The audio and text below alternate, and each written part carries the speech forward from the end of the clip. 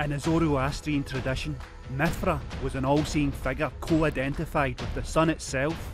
No one knows why this occurs, but the answer can be realised in the Squatter Man question.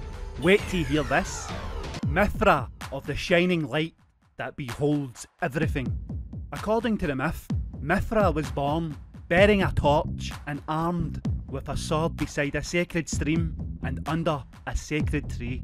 The tree, of course, becomes the Squatter Man, and this context is telling us Mithra developed as a manifestation under the Tree of Life, and this is when the great god Ahura Mazda became flanked by the two. The Yasts are a collection of 21 hymns in the younger Avestan language, and each of these hymns invokes a specific Zoroastrian divinity or concept. The Avestan hymn to Mithra, Yast 10, is the longest and one of the best preserved of the Yasts.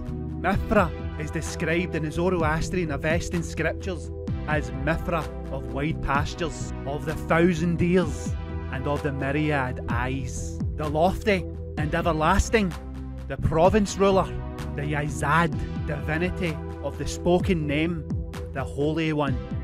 The Corda Avesta, the Book of the Common Prayer, also refer to Mithra in the Litany to the Sun, homage to Mithra of wide cattle pastures, whose word is true, who is of the assembly, who has 1,000 ears, the well-shaped one, who has 10,000 eyes, the exalted one, who has a wide knowledge, the helpful one who sleeps not, the ever wakeful.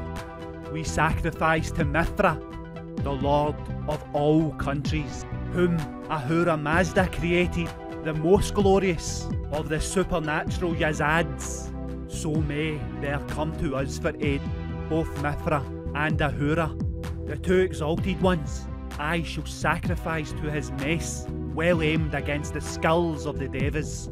Some recent theories have claimed that Mithra represents the sun itself, but the Corda Avesta refers to the sun as a separate entity altogether, as it does with the moon, with which the sun has the best of friendships with the moon. According to the Corda Avesta, a pattern again emerges. Another ancient culture, one of the most ancient, tells us that the great god, whom shone brightest, is flanked by other gods, and that the sun and the moon are not part of this apparition. In the 1970s, an underground vaulted room near the port of Caesarea Maritima was discovered by a team of archaeologists, and this one was special. During the beginning of the 2nd century in the current era, AD, it was converted into the temple of the god Mithras by the Romans. This god, Mithras, originally worshipped as Mithra, was a recent import into the Roman world, but the mysterious cult rapidly acquired a vast popularity throughout the entire Roman Empire, found from Egypt to England, from the Crimea to Portugal, and especially on the legion headquarters along the Roman borders.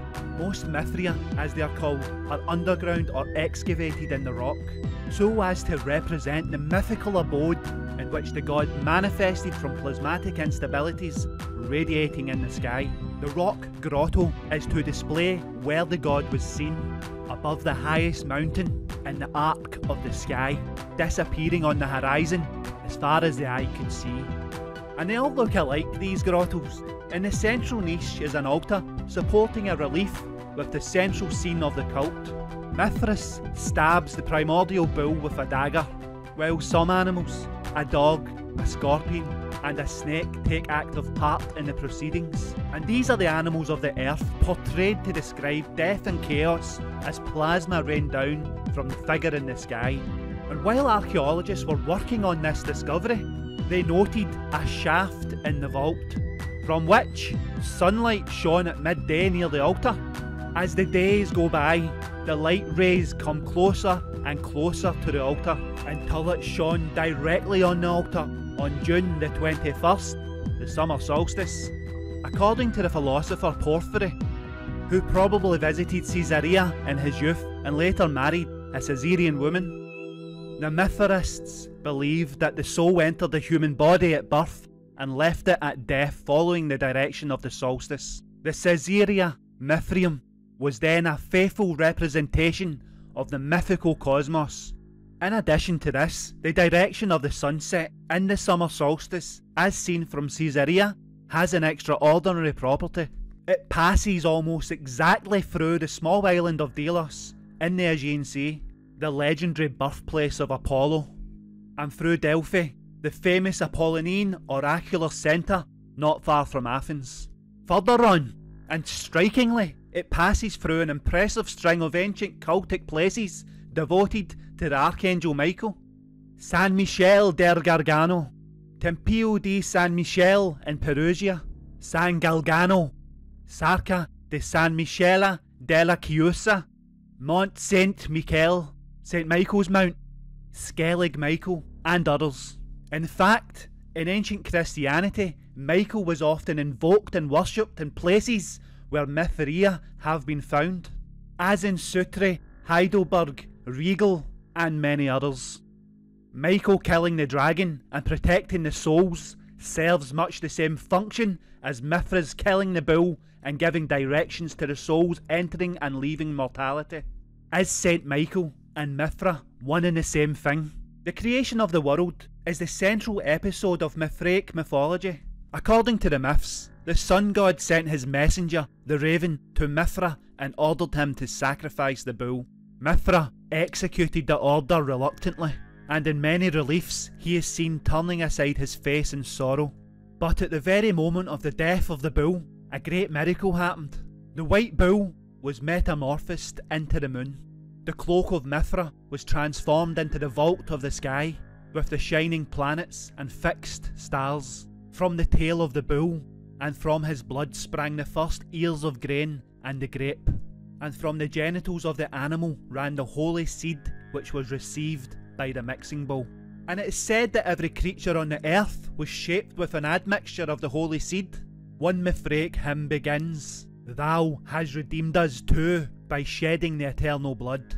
The plants and the trees were created, day and night began to alternate, the moon started her monthly cycle, the seasons took up their round dance throughout the year, and thus time as we know it was created.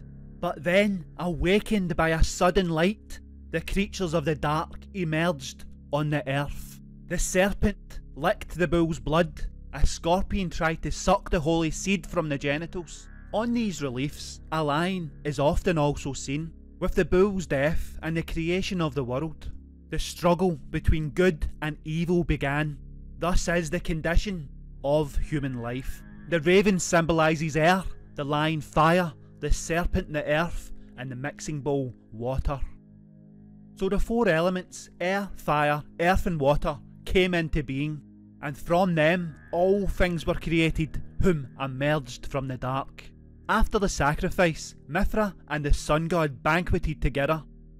Then Mithra mounted the chariot of the sun god and drove with him across the ocean, through the air, to the end of the world. What did the Romans know exactly about the Zoroastrian ancient god? You see, these similarities between cultures and religious division acts as a bridge to the previous associations. The exact point from the Zoroastrian tradition may not have been lost to the Romans, as it is to us now. Mithra is depicted in the Roman tradition as slaying the bull, treading on the beasts of the earth. The witnesses must have thought that they had been spared, hence the association with sparing the soul. The witnesses were simply protected from their vantage, because this event was indiscriminate and it assimilates over time into the Christian tradition. And it's possible that the figure of Mithra assimilates to Michael the Archangel, whom is like God in the Bible, and in the Bible, Michael is the only one identified as an archangel. But what do you guys think about this anyway? Comments below, and as always, thank you for watching. Slowly, the life is being squeezed out of the Lost History Channel, but we are fighting back, and fighting back hard every day. This is the channel that refuses to go away, but things are tough, and we do need your support. Please take a moment and check out the links provided. Please thumbs up this video if you have appreciated it, and please comment below. Audience engagement is vital for this channel, so please engage with this channel as much as possible. Let them be seen for the destruction they are causing us. Thank you.